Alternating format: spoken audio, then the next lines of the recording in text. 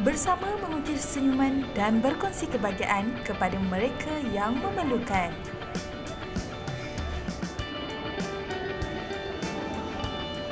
Let's Spread the Love, a date with Rohingya Children berlangsung di Farm in the City Bangi Selangor baru-baru ini.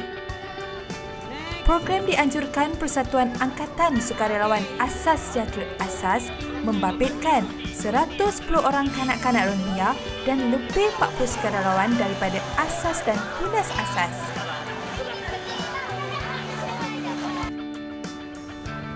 Kerjasama daripada beberapa pihak seperti Rezek Travel, Andalusia Travel, Mazlin Pictures, Nolina Zubir Cookies, Van Apparel, Ice Cream Al-Kautsar, Masjid Sultan Muhammad Teliput Kota Baru menambah kelancaran dan merancangkan lagi perjalanan program ini.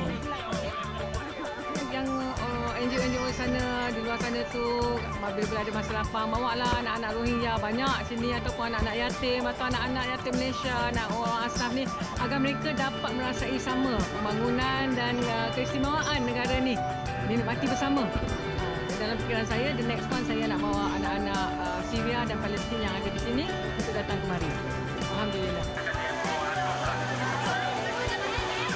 Kerengan jelas terpancar di wajah anak-anak ini apabila buat julung kalinya mereka diberi peluang untuk memegang dan memberi makanan pada haiwan-haiwan di sini. So kita tengok ramai orang bagi makan kat mereka ni. So kalau mereka bagi makan, so dia memang attract to people. Cara dalam handle adik-adik ni, sebenarnya dia ni manja, playful. So cabaran dia, kita kena kawankan dia, baru kita boleh kawal dia. Kadang-kadang budak-budak ni kita tak tahu, tak pernah tengok lah binatang-binatang peliharaan lain. Dia orang tahu kucing, kambing, dia orang tak tahu yang kita boleh bela kura-kura, kita boleh bela banyak lagi binatang-binatang yang lain kat sini. Dia boleh cakap Melayu. Kebanyakan budak-budak sini dah ada kat Malaysia dalam 7-8 tahun. Dia boleh berkomunikasi dalam bahasa Malaysia, tapi antara dia dengan dia akan bercakap bahasa dia supaya bahasa dia orang tak hilang.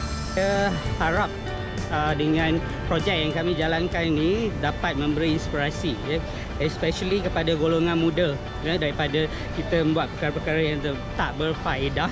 Jadi kita gunakan masa kita, tenaga kita untuk melakukan kerja-kerja amal seperti ini. Very happy because this program is very enjoyable, so I am feeling very happy. We are very feeling enjoying. Thank you every volunteer and every program helper. Tak kala kita menggembirakan insan-insan istimewa yang terpilih, insya-Allah kita juga akan dilipatkan kegembiraan oleh Allah Subhanahu Wa Taala.